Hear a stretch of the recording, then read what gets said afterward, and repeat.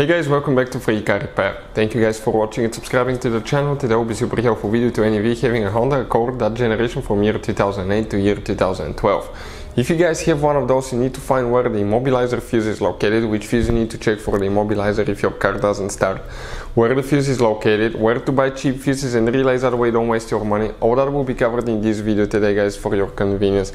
Make sure you stay until the end. Before we start, let me tell you a little bit about us guys.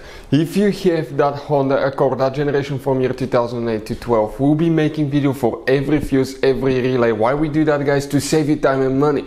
Because in the manual it's not clear what the fuses are for. On those little bitty labels you have abbreviations that you have no idea what it means. And let's say you're down the road, you need a fuel pump fuse, or you need to find a cigarette lighter fuse because you cannot charge your phone and your navigation doesn't work. Stay with us guys, and we're going to share videos on that channel for every single fuse and relay.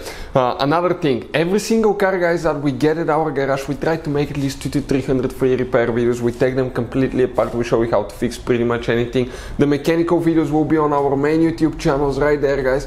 Altogether we have about 1.2 million subscribers. We have helped over 1 million people save thousands of dollars.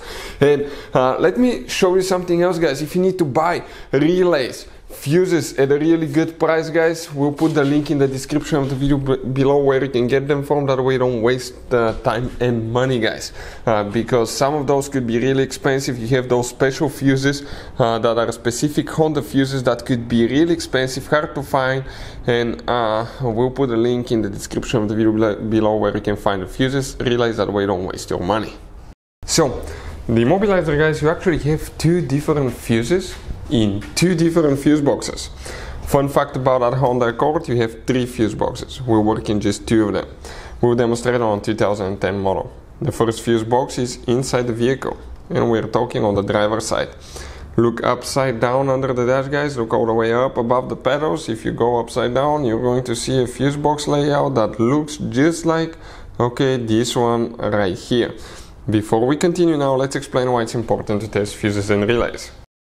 So let me explain why it's super important guys to test fuses. Fuses, not often you can see if they're burnt or they're good. Sometimes they may seem perfectly fine, you think it's a good fuse, you put it back in and you end up spending money and time on parts and problems that do not exist guys, when all you had to do, test your fuse, find out it's bad, replace it, fix your problem. So we will have a video how to test a fuse, okay, different kinds of fuses, and how to test relays guys. We're going to put the link in the description of the video below specifically to that video. Please check it out.